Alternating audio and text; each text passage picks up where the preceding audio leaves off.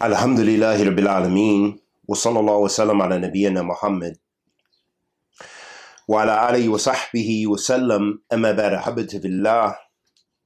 Continuing on our study of An-Nasiha by Shaykhana Shaykh Ibrahim Rahili Hafidhallahu Ta'ala, we reach the ninth point.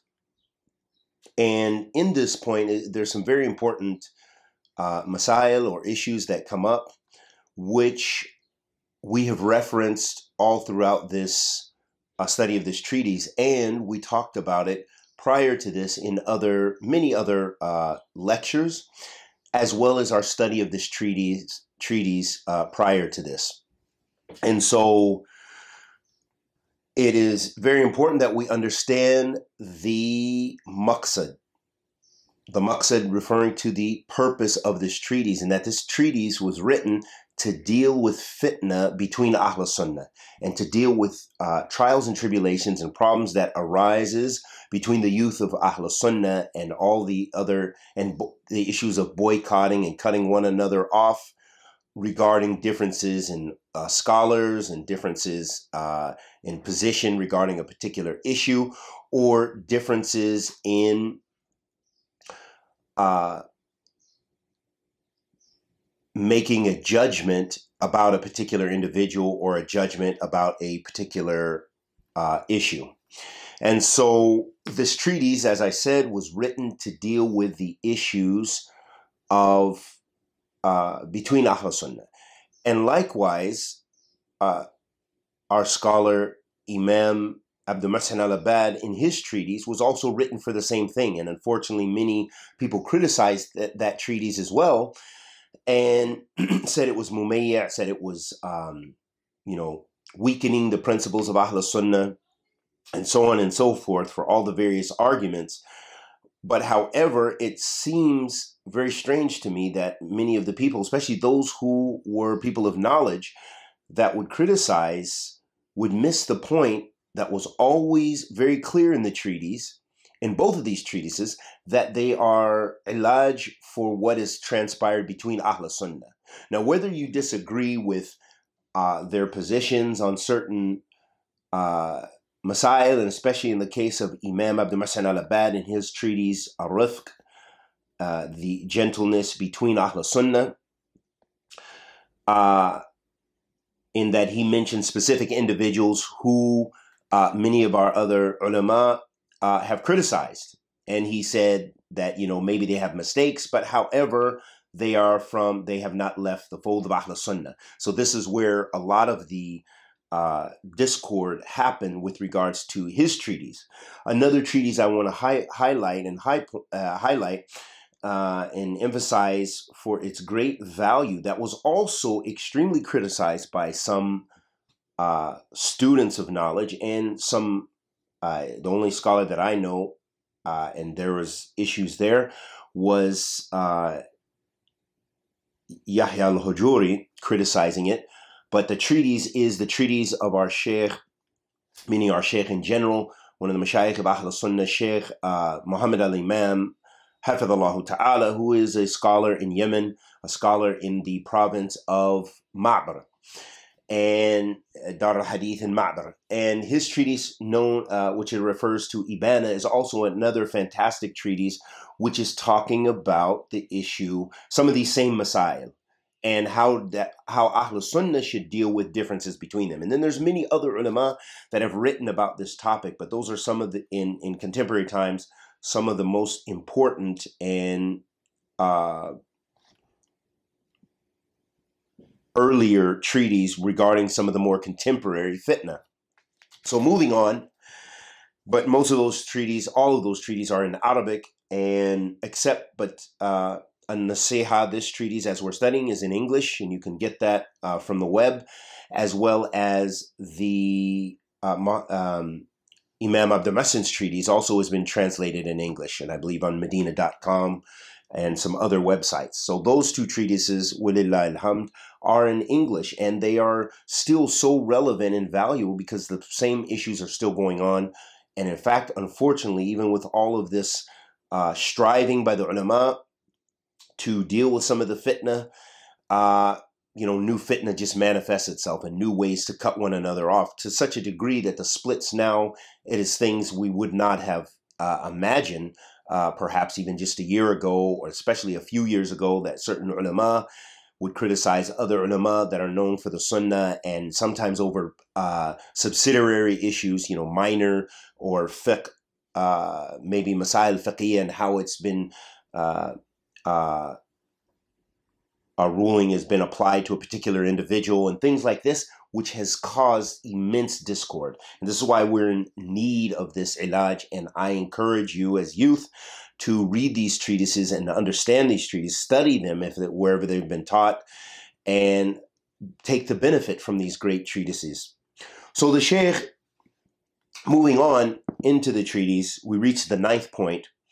The people of innovation who have opposed Ahl Sunnah and their minhaj when it comes to textual deduction, education, teaching, and calling to Allah follow their desires and do not establish their knowledge and principles by following the ulama of Ahl Sunnah. Rather, they belittle and slander them and consider themselves to be more virtuous than them.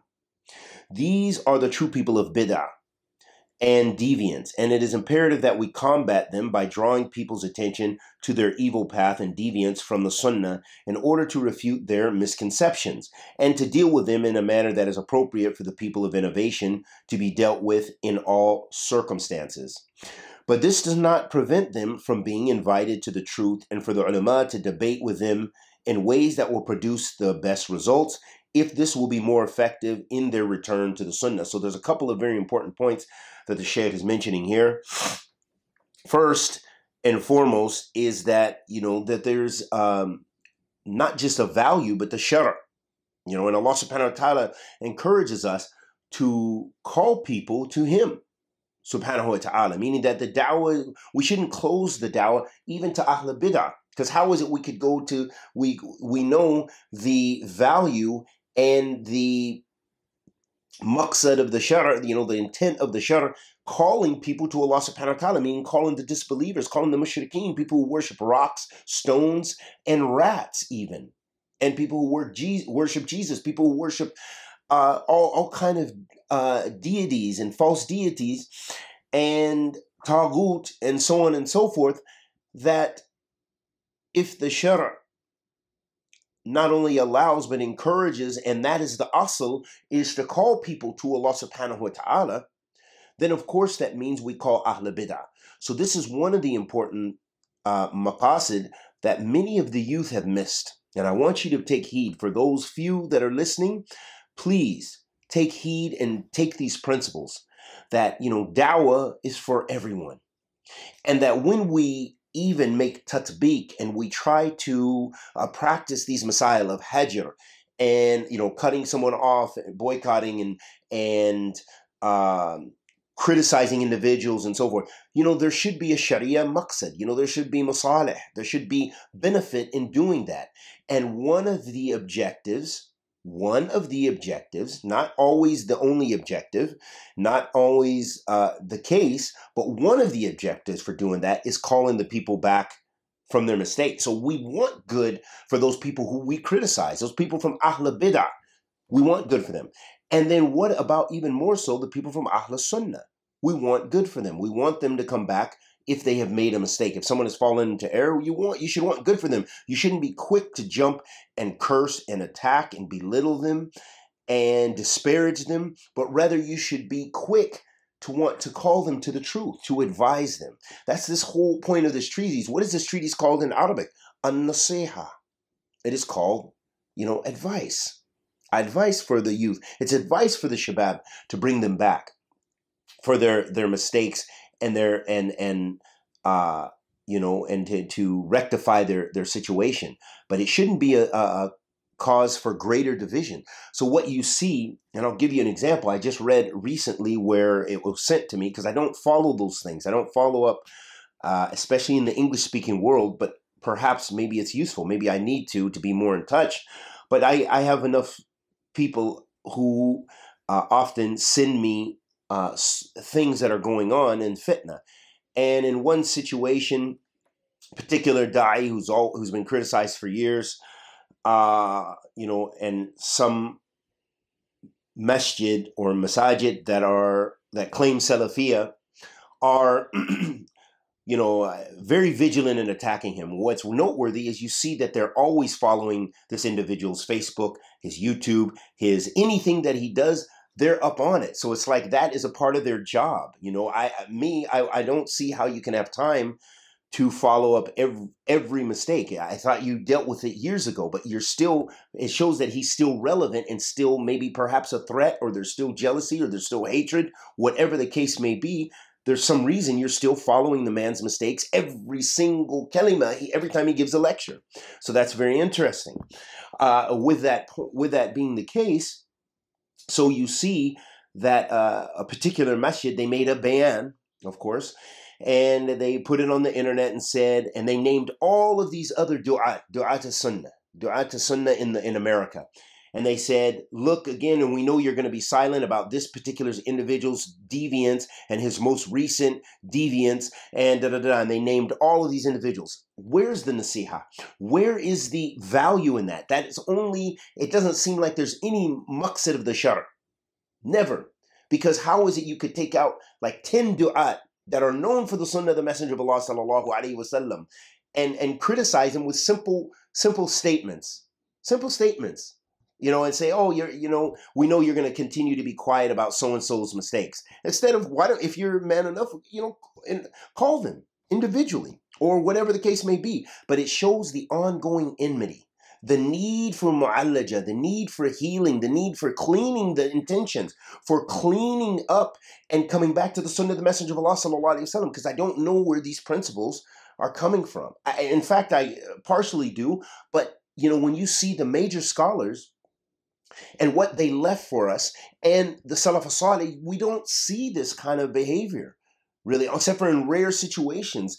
And you see sometimes a similarity between people's extreme tabdi', of making tabdi' and calling everybody an innovator, and quick for innovation for every mistake or everything they perceive to be a mistake. And notice that's two masail. The first mas'ala is if someone has made a real mistake. The second mas'ala is if you perceive someone has done a mistake and maybe they haven't even done a mistake. Maybe you're the one who's mistaken. So those are two separate issues. And a lot of times we see all of those things at play. But you see people making ahkam, they're making rulings and judgments and warning whole communities and destroying whole communities and separating people based on these masail. And this is exactly why this treatise was written, to kind of as a advice to the youth to, hey, slow it down and keep away from this fitna and keep away from propagating this fitna. And so as I mentioned, that was one of the reasons in general that this treatise are a benefit, and the maqsad of this treatise, the intent of this treatise, was to deal with fitna between Ahl Sunnah. And another important benefit just from this paragraph that we have to contemplate and think about is that as Sheikh Ibrahim used to always tell us, and I remember in his treatise, which is his PhD thesis, it's 2 volumes, called Mawqif Ahl Sunnah min Ahl Bid'ah wa Ahwa. It's the position of Ahl Sunnah regarding Ahl Bid'ah wal Ahwa, and the people of desires. So it's talking about all the ahkam, or many different major masail of how to deal with Ahl Bid'ah. Can you pray behind them? Can you eat their dabiha? Takfir of them, hajr of them, all these masail which you'll find in the books of fiqh, you'll find in the books of aqeedah, and in the practices of the Salaf as-Salih. So he detailed this in 2 volumes. This is his PhD thesis. And when we study that, one of the principles, one of the things that he mentioned, and unfortunately you don't hear this from you don't hear this from students of knowledge, some of the students of knowledge and stuff. You just see everything black and white. But is that he used to say that Ahl Bid'ah tafawat wa Ahl Sunnah tafawat. That Ahl Bid'ah, and it would seem like that would be common sense, that Ahl Bid'ah, they have different levels. Ahl Sunnah has different levels, meaning so you don't say the general people from Ahl Sunnah that are from the awam, the lay persons, is not like the student of knowledge, who in turn is not like the alim. Their level of knowledge, their practice, their understanding, and their responsibilities are different. They have different levels. And so that means they have different levels of adherence to the Sunnah and different benefit and different superiority, if you will. Likewise, Ahl Bid'ah, they tafawut. And that's what I want to point out from this paragraph before we get into the next lesson, is that Ahl Bid'ah tafawut. They have different levels. So we don't say someone who is fallen into some minor issue, he fell into something with regards to takfir. And we're talking about minor. I'm not talking about somebody who's minhaj, their methodology totally is that they're a takfiri. We don't treat them and deal with them necessarily as someone whose whole methodology is that they're a pure takfiri, for example. Or the one who is a Jahmiyyah, who says the Quran was created and has all kind of major, perhaps even bid'ah mukaffara, bid'ah that takes them out of the fold of Islam. We don't deal with them in the same way as someone who maybe has some light tasawwuf. They have some mistakes in Sufi, some masail that is muwafaqa or in accordance with a particular Sufi tariqah or creed, but yet it doesn't take them out of the fold of Islam. So the point being is that they have different levels. People have different levels of deviance and different levels of adherence to the Sunnah. That's imperative. And that's imperative for the one making judgments about individuals to have that insight. And we ask Allah the Almighty to accept our good and forgive our evil. And until the next sitting, wa sallallahu wa sallam ala nabiyyina Muhammad.